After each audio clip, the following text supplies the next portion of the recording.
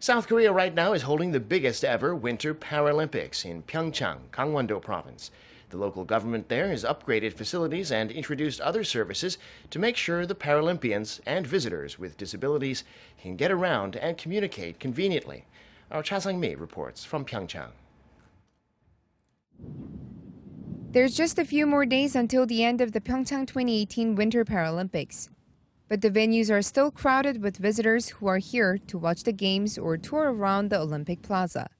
And the organizers have made sure those places are accessible for visitors with disabilities.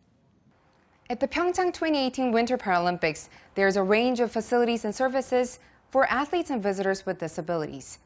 The Sign Language Translation Service is one such service aimed at helping the participants. This phone comes with a small screen that allows the receiver to see the caller. Interpreters at this center provide a remote Korean Sign Language translation service for any athletes or visitors who need it, so that they can ask for directions and find out the game schedule or transport information. The interpreters are on standby from 10 a.m. to 10 p.m. every day to help interpret communication between the visitors and help desk staff on site. Apart from the remote sign language translation services, more than a dozen interpreters are actually working on site, providing direct services to those in need of a hand.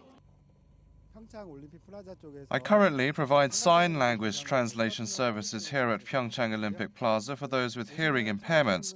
I help them with directions to and from Paralympic Games venues. Transportation is also visitor-friendly. Ordinary Seoul buses have been remodeled to cater to visitors with wheelchairs, providing them with enough space so they can safely travel around the venues. We have also arranged volunteer services for individual visitors with disabilities so that the volunteers can accompany them from the moment they get off the shuttle bus. A wide range of facilities for the handicapped have also been expanded around the Paralympic venues. Wheelchair users can use these accessibility ramps to enter buildings like this souvenir shop. Braille blocks and handicapped restrooms have also been added throughout the PyeongChang area to help visitors. Just in time for the Paralympics, our shopping arcade prepared several facilities for both the general public and for people with disabilities.